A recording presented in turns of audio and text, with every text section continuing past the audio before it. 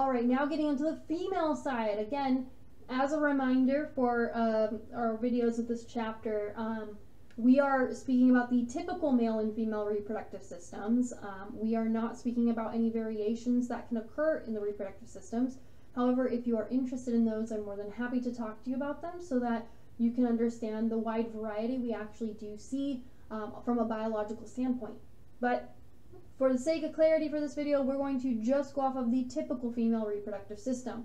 So we're going to go ahead and talk about the structures and functions of the organs we find there. We'll talk about oogenesis, and then we're going to really put a heavy emphasis on the ovarian and the menstrual cycle. So there's not as many moving parts with the female reproductive system, but it kind of leans in heavier on the physio side. We're going to briefly talk about some of those things because we have to, but just so that we're prepared for the stuff that is to come later. And then we'll talk about how an oocyte will travel from the ovary until fertilization occurs. So let's go ahead and talk about the female and reproductive anatomy, both external and internal. So let's start with the external, meaning everything we find on the outside. There's really two main parts that we find on the outside, the breasts and the vulva. A lot of times you'll hear people call the vulva the vagina. And if you're speaking casually, that's whatever, but keep in mind in this class, the vulva and vagina are very different structures. Do not mix them up. You will get marked wrong if you mix them up. So the vagina is an internal structure, the vulva is the exterior. This is going to include the mons pubis, the labia majora and minora, also called the lips, right? The clitoris, and the hymen, which typically breaks for people relatively quickly. It does not take sex to break that. It can break from someone riding a bike. On the internal side, we have the ovaries, the oviducts or the fallopian tubes, uterus, cervix, and vagina. Now, like I said before, for the sake of an exam, I will use the word oviducts. However, if it is an open response question, you are welcome to use oviducts or fallopian tubes. Both are correct. So this is where we see the female reproductive side. So we see the vulva here in all of its pieces. So we see the clitoris, we see the labia minora and majora. The majora, I know it's hard to see it from here, is the more like fat pad type structure. And then the minora is the thinner lips that they can really range in terms of how much. Some people have very small labia minora, some people have larger ones. So they can really vary greatly, but they're thinner than the labia majora, right? So labia majora are more lateral, right, more towards the legs, and typically are more like a fat pad, whereas the labia minora are on the inside, they're more medial, and they tend to be thinner. Moving up, we see the vagina here. Notice that the anus, vagina, and urethra are all completely separate. I would hope you know that the anus and vagina are separate, unless you have like a fistula, in which case please see a doctor. But the vagina and the urethra are 100% separate. They do not cross over the way that they do in the male reproductive side. Right? That's a big thing. Big thing, big thing, big thing right there. You should know that. So vagina, we have the cervix, which is right here kind of at the base of our uterus. We have the fornix of the uterus, this kind of like little, looks almost like a fish hook, right? The uterus itself, and then the ovary right here. On the front here, we have the mons pubis. This is what you would think of your pubic mound, right? From the front, it's a little easier to see, right? We see the vagina. We see the cervix, this little opening. This will dilate when during childbirth. We see some of the clitoral tissue, which actually kind of goes all the way around, almost like a little V or a U shape.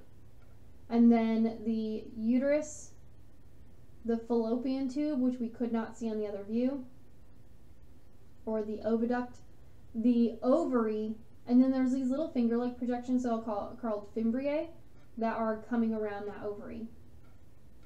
We also have ligaments like the broad ligament and the ovarian ligament to hold these things, kind of suspend them in place. So let's go ahead and talk about the external side, the vulva. Again, vulva and vagina are not the same thing. Please, please, please make sure you don't make that mistake. The vulva is everything we see on the outside, including the mons pubis, sometimes called the pubic mound. This is where you would find pubic hair, right? It's a little bit of a fat pad. We see the labia majora, which again are a fattier, larger lip. This is the more lateral towards the leg. The labia minora are smaller, typically covering up the clitoris, although not always. There's a lot of variation in this structure between anyone with a vagina. Again, when you say smaller, they tend to be thinner. For some people, it can be much smaller. Other people, they can be similar-ish towards the majora. The glans clitoris is the most sensitive area, and so again, this is analogous to the head of the penis. And so this is also why many people with a vagina require clitoral stimulation during sexual intercourse, is because there's a lot more nerves in the glans clitoris than there are compared to other parts of the female genitalia. So something to consider. There's a biological reason, right, that simple penetration is not always enough for someone, because biologically, right, the clitoris has more of those nerve endings, which leads to more sensitivity, which leads to people requiring stimulation of that particular part. The hymen is a thin membrane that partially covers the vagina. Again, this can tear. It does not have anything to do with virginity. In fact, most people with a hymen will have it tear or have it, change before they ever have sex for the first time. Something like a bike ride can be all it takes for something like that. We also have the Bartholin's glands, which are going to be responsible for lubrication, so that that person can have some sort of lubrication for sexual intercourse rather than just dry. So if we were to look at what this looks like, so here we see the exterior, right? We see like as if it was viewed in a doctor's office, whereas over here we've removed some of those tissues so we can see some of the other more hidden structures. So this would be the covering. It's kind of like the prepuce. So this is going to be similar to the foreskin of a penis. The glans clitoris, which is right here, that's going to be the most sensitive part. And again, it's analogous to the head of a penis or the glans penis. It even kind of looks like it, right? Kind of almost even looks very similar. The labia minora, which again are these smaller, thin, kind of wrinkled lips on the inside. We do have the corpus cavernosum, right? There is erectile tissue in the clitoris, so it experiences, although not as pronounced, it does experience enlargement and erection the same way a penis would. We have the labia majora, which are these, again, the kind of thicker, more fatty skin pads that are more towards the legs. And then we see there's a urethral opening and a vaginal opening. They are separate. They are separate. They are separate. Why do I keep repeating that? Because I see that mistake all the time. Here we see them kind of with everything removed, and we see that there are these Bartholin glands, these bigger pieces here, that are going to produce lubricants, and we see those openings so that we can lubricate the vaginal canal for sexual intercourse. Getting to the vagina, now we're on the interior. This is going to be our reproductive tract. So you may see vaginal canal, vagina, reproductive tract, birth canal, right? All those things, we're talking about the same thing. We're talking about a vagina. This is going to come from the uterus down and exit out through the bottom. This is used for sexual intercourse. It's also going to be where menses is going to drain. So when someone has their period, it will exit through the vagina as well. And for childbirth, it will serve as the birth canal. So multi-purpose, right, with this. We have an inner mucous membrane that has transverse rugae, so there actually is some ribbing, almost we could say, to it. It's not completely smooth.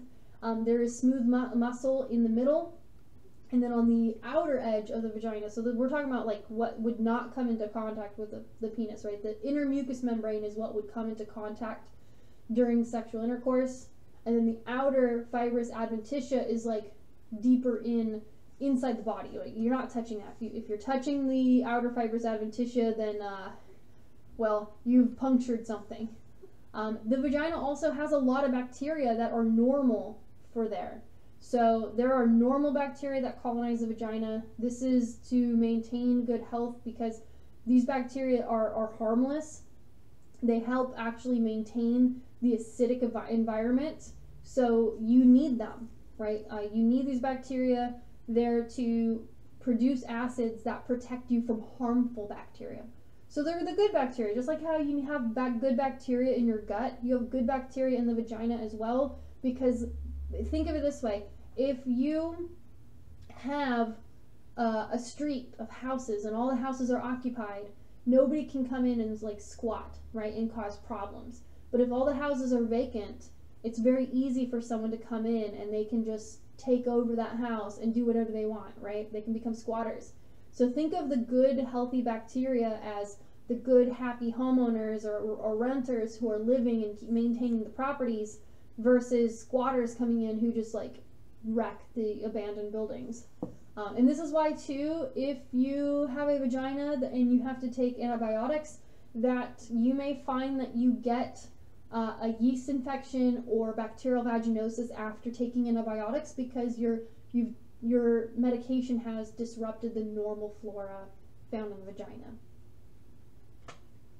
Moving up to the ovaries, these are these little almond-sized gonads we find deeper in the pelvis, and they're going to be held in place because, I mean, they're small and they're suspended in the abdominal cavity, basically. They have the mesovarium, the broad ligament, the suspensory ligament, and the ovarian ligament all holding them in place. So this is a nice drawing, right, where we can see everything together.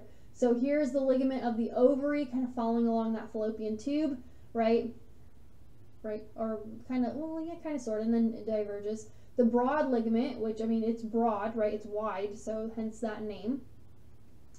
And we don't see the other ones, and so these are really the two that I would say I care about the most, right, would be these ones. So let's go ahead and talk about the histology of the ovary. So there is a simple cuboidal epithelium covering it. We have the tunica albuginea, similar to what we saw with the testes. And then we have a cortex with these stroma where follicles develop. The medulla, where we find the blood and lymphatic vessels and nerves. Remember, cortex and medulla, so you should already kind of have a picture in your head where these things are. Cortex is closer to the edges, medulla is more in the middle. There is a cycle that the ovaries follow, and we're going to talk about the typical cycle, which is a 28-day cycle. There is variation in that from 21 to up to 32 days. Some people are even outside of that. Typically, though, if you are very irregular and you cannot predict your cycle with any sort of confidence, that would be a good conversation to have with a gynecologist. But there's two main parts to the ovarian cycle, two sides. There's oogenesis to produce the gametes, and then folliculogenesis to develop ovarian follicles. So we're going to start with oogonia. These are the germ cells that are going to divide into primary oocytes. This is happening before you're born. This is where things get weird. So oogenesis gets real weird real quick.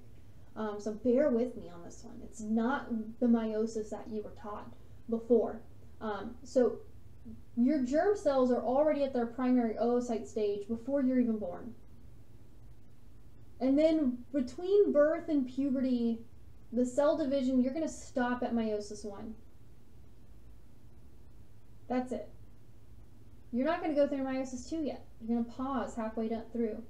Once you hit puberty, ovulation will occur so that one of these oocytes can mature for each cycle. Before ovulation occurs, the primary oocyte will divide what we say unevenly, right, so that we can form a secondary oocyte. The secondary oocyte is going to hog all of the cytoplasm to itself, and that the small cell, the leftover like chromosomes we have, are going to form what's called a polar body. I like to think of it like a chromosomal trash can. So basically what we're doing here, right, is we are going to create one big cell. So each time we have to go divide, one of the daughter cells is going to hog all the components with the exception of the extra chromosomes. The other just has the extra chromosomes and then it breaks down.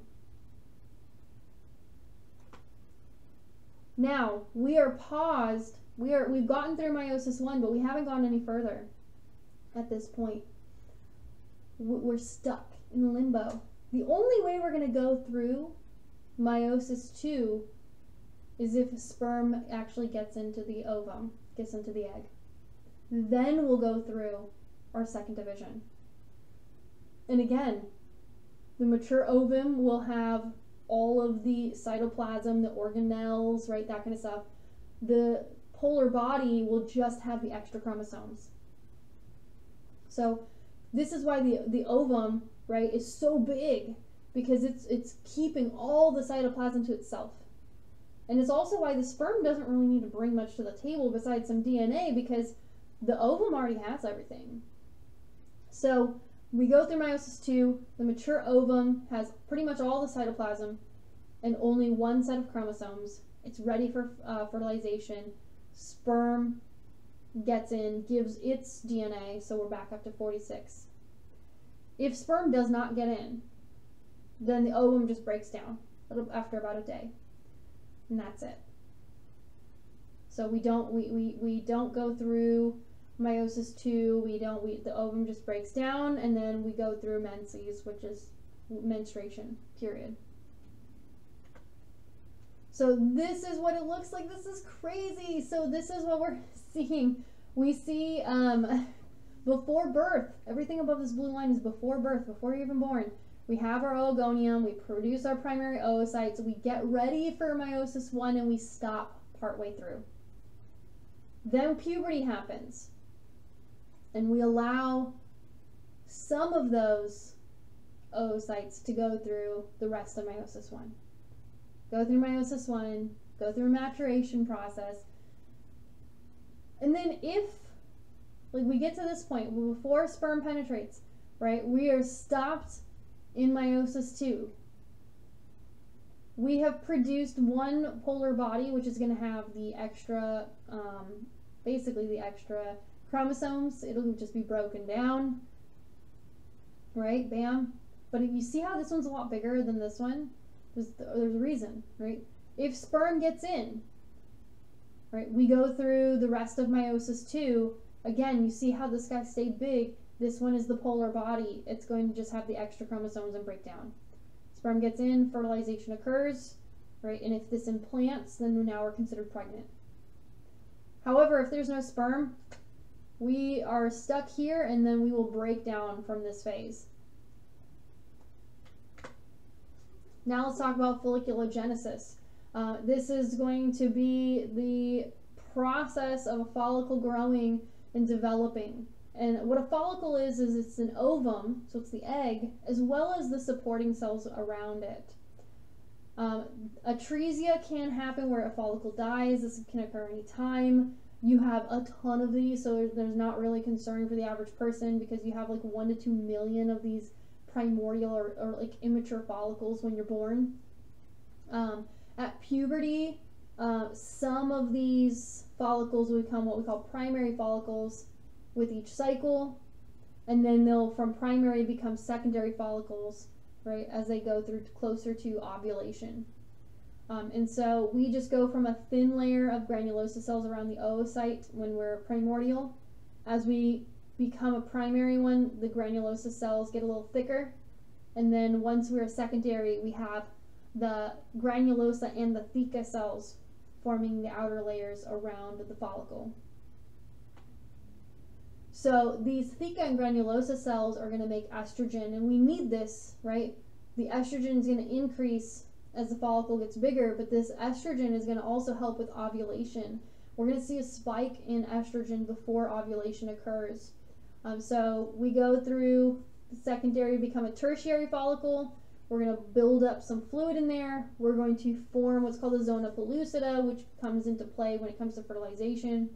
And then only one tertiary follicle is going to actually fully develop and get to the ovulation point. The rest of them are going to go through atresia and die off.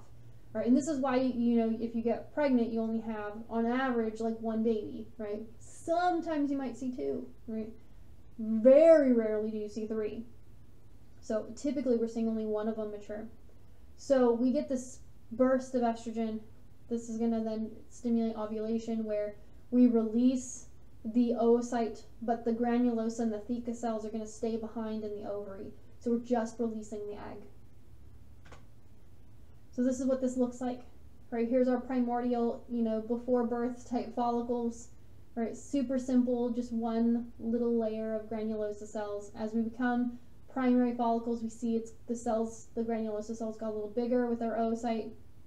Right, we see the formation of the zona pellucida. Secondary, we see a thicker layer of granulosa cells. And then tertiary, we see both the granulosa and the theca cells. This egg then gets released, right? The follicle ruptures, the oocyte is released during ovulation, and then we're left with what's called a corpus luteum. It's the empty follicle. Now, just because it's empty doesn't mean it's doing nothing. It's actually going to be responsible for releasing different hormones, some estrogen, but the main one being progesterone, to maintain the uterine lining.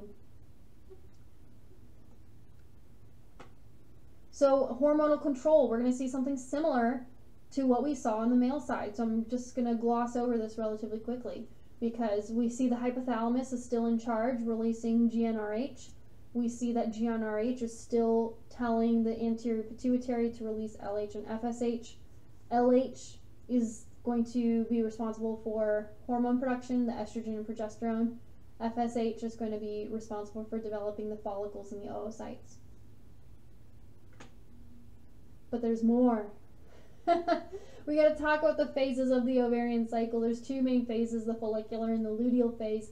The follicular is the first half and the luteal is the second half. In the first half, in the follicular phase, we're stimulating the follicles. We're going to go through a maturation process from primary to secondary, tertiary, right? So oogenesis, folliculogenesis is occurring. The eggs are maturing, and we're developing those granulosa and those theca cells. We're also producing estrogen, and we're going to get a spike of that estrogen to end at ovulation. So ovulation will happen at the end of the follicular phase. After ovulation, we enter into the luteal phase. The granulosa and thecal cells that are left behind in the empty follicle will form the corpus luteum, and they'll produce estrogen, but a lot of progesterone, and this is to support early pregnancy. This is to basically make sure that uterine lining is not going to break down. Now, if we are not pregnant, right, if that egg is never fertilized, the corpus luteum will start to break down. It'll form the corpus albicans. It'll not make any hormones anymore. And then this is going to be where we enter into someone's period, right, where we're going to shed that inner lining, right, because we're not maintaining it with the estrogen and progesterone we were producing with the luteal phase. So this is just the hormonal control. I'm not going to get crazy details with this. The big things, if we're looking at how it's controlled, is during the follicular phase, right? So this is that first half. We see that the follicles are releasing estrogen, or estradiol in this case, I should say, which is going to negatively impact the anterior pituitary and hypothalamus, so negative feedback. Same thing with the endometrium and the uterus. So we're going to inhibit the hypothalamus and anterior pituitary with this estradiol. We are going to thicken the uterine lining a little bit. We get to ovulation. Now we are promoting the hypothalamus and the anterior pituitary production. This huge surge we experience in luteinizing hormone is going to trigger the increase in estrogen, and it's going to, we see that spike of estrogen right before we see ovulation. Then down here, we're in the luteal phase. Progesterone is going to inhibit the hypothalamus and anterior pituitary, and it's going to help maintain the endometrium, the inner lining of the uterus. Then we get to the uterine tubes, also called the fallopian tubes or the oviducts. I'm going to call them oviducts for you guys. We have 4 different sections. This is going from medial to lateral, so from closest to the uterus towards the ovary. So the isthmus is going to be right next to the uterus. We then have the ampulla that's right next to that. This is actually where fertilization occurs. And this is important. Fertilization happens in the oviduct, in the fallopian tube. It does not happen in the uterus. And so this is one thing that can go wrong, is that there are occasions where the fertilized egg does not get to the uterus. It stays in the fallopian tube and implants there instead. This is called an ectopic pregnancy. It is life-threatening. The only treatment is to terminate the pregnancy. So just keep that in mind, that this is really important to know, that fertilization does occur in the oviducts. That is normal, but sometimes implantation also happens in the oviducts. That's not normal, that's bad. We go from the ampulla to the infundibulum. This is going to widen. We have more of an open end, and then we get to the fimbriae at the end, which are these little finger-like type projections, and their whole job is to basically kind of waft the ovum into the tube. So kind of find that ovum and just kind of gently pull it into the oviduct. We have a mucosa on the inside lining the oviduct that has cilia, and that's to help sweep the ovum towards the uterus, and then smooth muscle to also help with that movement. So we look at how this is structured, what's going on. Again, so here is the uterus, here is the isthmus, here is the ampulla, the infundibulum, and then the fimbriae are these little tiny projections here. And so as an egg is released, right, fimbriae are going to help sweep it into the tube. Here's the edge of the follicle, here's the ovarian cortex, and then tunica albuginea, which is going to be that outer edge. Now we get to the uterus. The uterus is a very muscular organ we use to support the developing embryo, the developing fetus, and we have three main sections: the fundus, the body, and the cervix. And there are three layers as well. Going from the inside out, we have the endometrium in the inside. This is what's going to build up when preparing for a pregnancy. It's also what is considered your period, right, with menstruation. So that during menstruation, the endometrial layer actually breaks down, and that's why you see blood, but you also see sometimes other little tissues mixed in with the blood.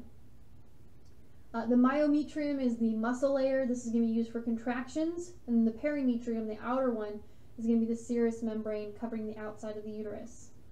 We get to the endometrium, we have two layers. The stratum basalis, think basal, right, like the base, the bottom. This is going to be right next to the smooth muscle, so it's going to be, it's not going to be where the fetus is touching. And the stratum functionalis, think like it's the functional layer, right? This is what's going to have that buildup of tissue, the blood, right? If someone's pregnant, it's going to be the tissue that supports the implantation, and it's going to respond to that progesterone and the estrogen from the corpus luteum to build up and maintain itself to support a pregnancy. If someone's not pregnant, stratum functionalis is the part that breaks down in response to the lack of estrogen and progesterone, and so this is what would shed out during someone's period. So we get to the fun part, the menstrual cycle. I say that sarcastically. I think most people who have experienced the menstrual cycle are not big fans, but we're going to talk about it anyway. So the menstrual cycle is running right alongside the ovarian cycle. We can actually see the overlap of them, and we may look at that in here. You will in your lab. But there's three main phases. There's menstruation, which is where you're having your period. The endometrial layer is shedding. The hormone levels, like for estrogen and progesterone, are low, and so that's causing that breakdown. It also is going to correspond with the early follicular phase in the ovarian cycle. So typically we're looking at the first few days to up to a week of the menstrual cycle. So the first week, we'll say 3 to 8 days roughly, depending on the person, is going to be menstruation, and that's going along with the first follicles just going through their early development. We then get to the proliferative phase. This is where we are continuing the follicular phase. We're starting to see an increase in estrogen. This is like right after someone's period is over. So their periods just ended, right? And so they're in the proliferative phase where the endometrial layer is going to start to thicken again. So it's like we're basically building up and tearing down a nursery every single month, if you think of it that way. But estrogen levels are rising, follicles are growing, leading to even bigger increases in estrogen, right? So we're seeing that maturation process with the follicles happening alongside this. We then get to ovulation. This is about the halfway mark, about 2 weeks in. That's going to be the end of the proliferative phase, and then we get to the secretory phase. The secretory phase is preparing for possible implantation, aka pregnancy. And so endometrial glands are going to be creating secretions. We have the luteal phase of the ovarian cycle going on, releasing estrogen and progesterone to help kind of create that thicker or stimulate the production of that endometrial layer to an even thicker degree. If there's no pregnancy, corpus luteum breaks down to the corpus albicans with no hormones. Endometrial layer starts to shed, and at the end of this point, we start the new cycle back with day 1 of somebody's period. So this is the picture. I'm not going to take us through this entire thing for sake of time, but if you need to, you can pause here. And you should have this in your notes and I think in your lab as well. But this is what's going on. You can see the overlap. So keep in mind, like, these are all lined up with each other for the most part. This is the only one that maybe needs to be stretched out a little bit. But they pretty much are all lining up from day 0, day 1 basically, which is the first day of somebody's period, to the last day of their cycle, right before they start their next period. Lastly, we get to breasts, which are a special secondary sex characteristic or accessory organ of the female reproductive system. We didn't point out any on the male side because there really aren't any that do anything in particular, but the breasts actually have a very specific job because their job is to feed a baby, right? Lactation, produce milk with the mammary glands, right? These have these alveoli, they make milk. Milk then goes into lactiferous ducts, and then empty into lactiferous sinuses, and those sinuses lead to the nipples, which the baby would latch onto and use for nourishment. So this is what we would see in terms of its structure. So on the outside, right here is the breast tissue. We see the areola, this what people would probably call like the nipple, but technically the nipple is just the nub here in the center. The areola is going around it. There's a lot of variation in these in terms of shape, color, and size. The areolar glands, if an areola is not super flat, right, there are little bumps and ridges and whatnot, those are the areolar glands. And if we go deeper in, right, we see the alveoli, right, these little sacs basically where we can produce things like milk. We see the lactiferous ducts running away from them towards the center, right? We see the lactiferous sinuses, the wider spots, and then those all branch up to the nipple for milk flow. So as a baby latches onto this, right, they're pulling milk from the alveoli through the lactiferous ducts, through the lactiferous sinuses.